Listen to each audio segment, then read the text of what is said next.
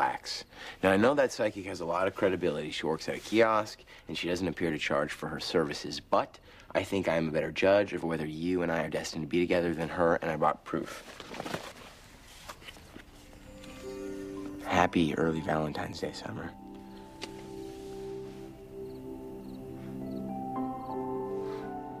Mermaid poem. It's how I knew, even in 5th grade, that you were the one. It's pretty awesome, huh? Oh my God. I know. I didn't write this. What? I remember that day.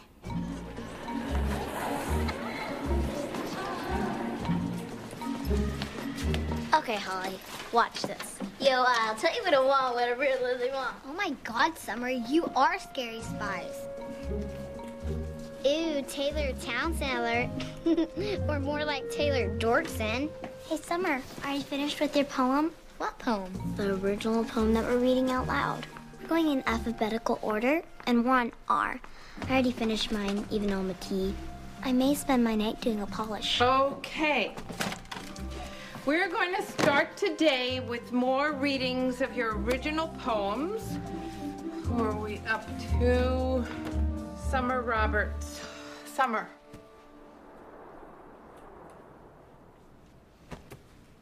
Give me your poem. Summer, have you no ethics whatsoever? Okay, you can come to my birthday party. Really? Okay, here. Summer, we're waiting.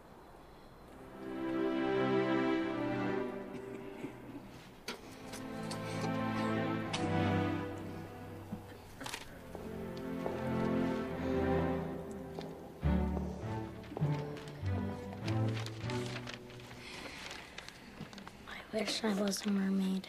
Speak up, Miss Roberts. I wish I was a mermaid and was friends with all the fish. A shiny tail and seashells, that would be my wish. Lovely.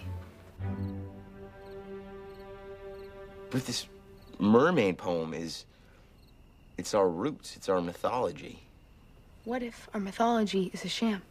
Something that we invented? What if we are each other's Jimmy Cooper? What? You know, the one before the one. The one that you think is right before you meet your Sandy Cohen? Wait, are we saying that because Taylor wrote the poem, she's my Sandy Cohen? Because as delicious a twist as that would be, it's not gonna happen. No. What I'm saying is, what if we're not destined to be together?